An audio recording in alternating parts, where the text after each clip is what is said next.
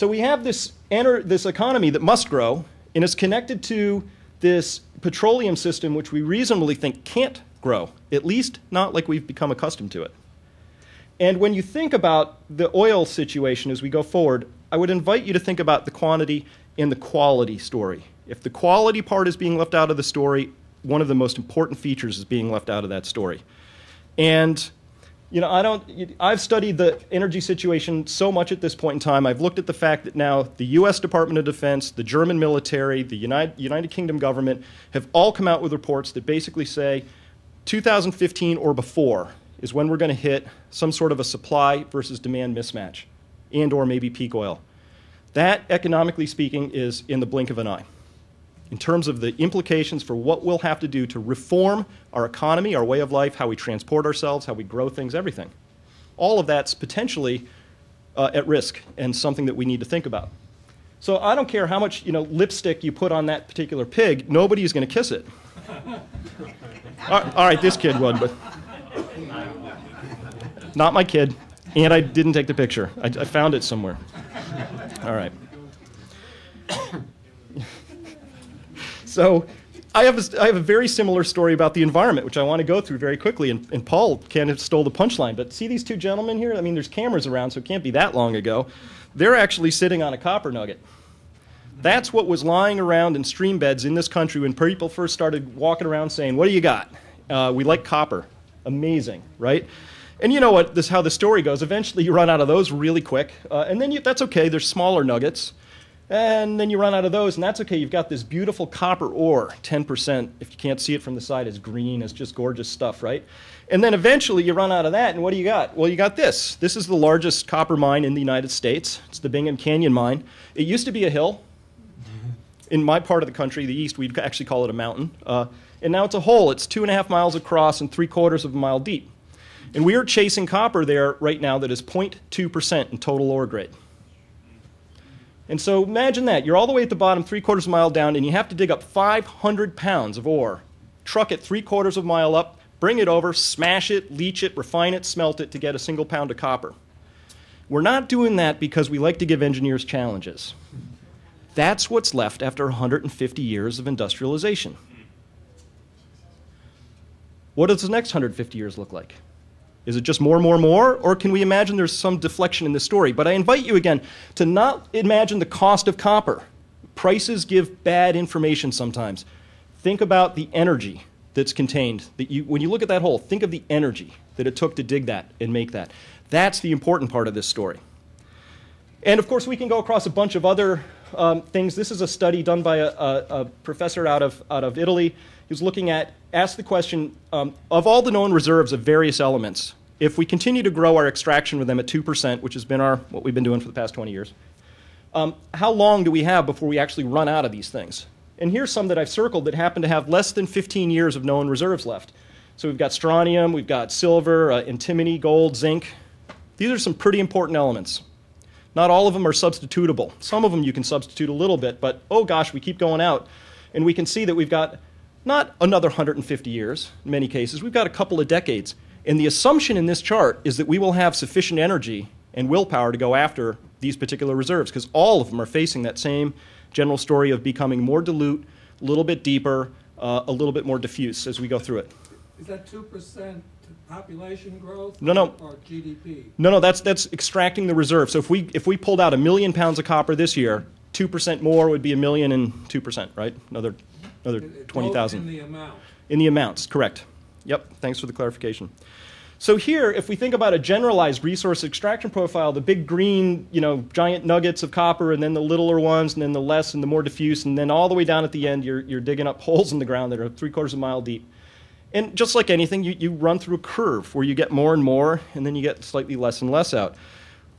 But what's really important in this story is that the energy that's required to go after those things does not go up linearly. It goes up exponentially or non-linearly, depending on how you want to look at it. And of course, we could talk about the cost. The cost just sort of follows along. It's just sort of an addendum to this story. And so now, when I look at this, I say, okay, so we've got this economy that must grow by its very design, or it's really unhappy, and it's connected to an energy system that really can't grow. And we can look through our windshield, at least in my adult lifetime, certainly within my children's lifetime, and look at the environment and say, gosh, look at all that depleting stuff. And they're all tied together.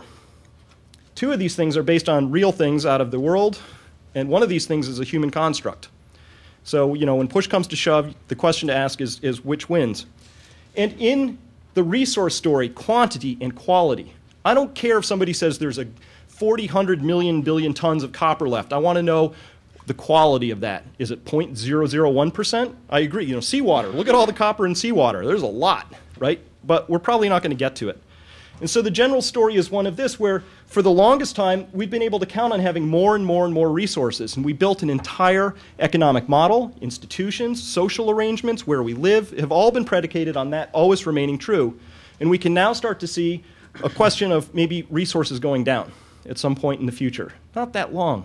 If it's oil, it might actually be only in the next 4 or 5 years, if it hasn't started already. And through all of that, we've got this money system that's been growing and needs to grow. And by money, I actually mean debt. They're interchangeable terms when you loan all your money into existence, right? That we've got a money system that needs to grow exponentially. And so when I said debt is a claim on money, the important question as well is, what's money a claim on? Well, primary wealth is the original form of wealth. That is your concentrated copper ores. That is concentrated energy sources. That's what the abundance of the earth had to offer us. Secondary wealth is when somebody takes that ore and smelts it and turns it into iron and brings it to market, goes to the rich fishing grounds and brings fish to the plate. Tertiary or third order wealth is all the abstractions we put on top of that, by which I mean stocks, bonds, money. But let's make no mistake about this. Without primary wealth, you can't have secondary wealth. And without secondary wealth, tertiary wealth has no meaning whatsoever. So the question now becomes, if we understand that, what happens when we can reasonably predict that primary and secondary wealth are going to start shrinking down a little bit? What happens then? I wish I could answer that, because it would be that would be great. I'd be an actual futurist then, instead of a guy who got lucky once or twice. But we don't know, because our economy is a complex system. It's a very complex system. But even though we can't tell you exactly what's going to happen and when, we know some things. Like I can't predict when a wave crashes on the shore, all the eddies and flows and where the foam is going to go. I can't predict any of that. Nobody can. But I can tell you that wave, given the parameters of the situation, isn't going to get to be 100 feet tall, right? If the other average wave is maybe 3 feet in height.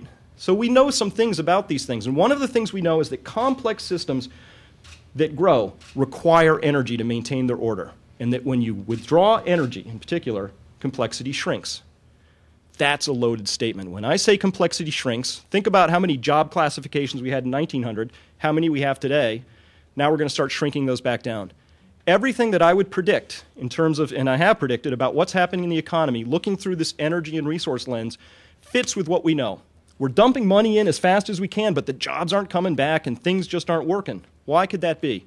Well, maybe we haven't dumped enough money, or we have the wrong policies. That's one possibility. The other is that we have less available resources flowing into our economy at this point in time, and that the outcomes we're seeing are all predicted on the basis of that.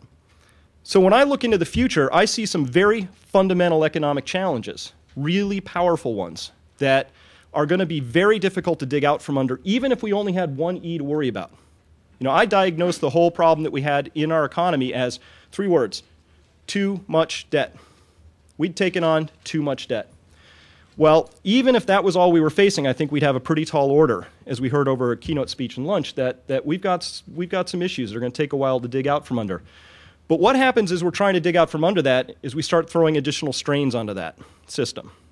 What happens then? What happens when we start having some issues around peak oil and what all of that means?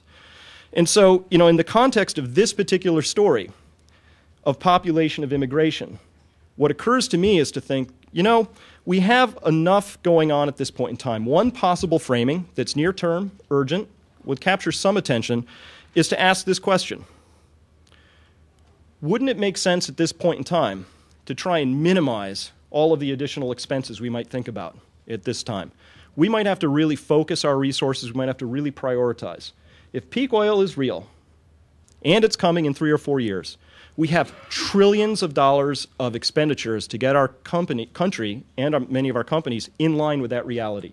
Where we live, how we transport things, all kinds of things have to be refashioned. They're fantastic investments to make, but those investments are monies we won't have to do other things with. So I think we're just coming up to the point, instead of saying we want everything and, we're going to have to start making real prioritized decisions about what we choose to spend our money on. And we may have to enter triage mode if it breaks fast enough. So that's my particular story right there. And I know I did it very quickly, but I just wanted to thank you for that. And if you want to hear more, go to the crash course at my website, and the whole story is there.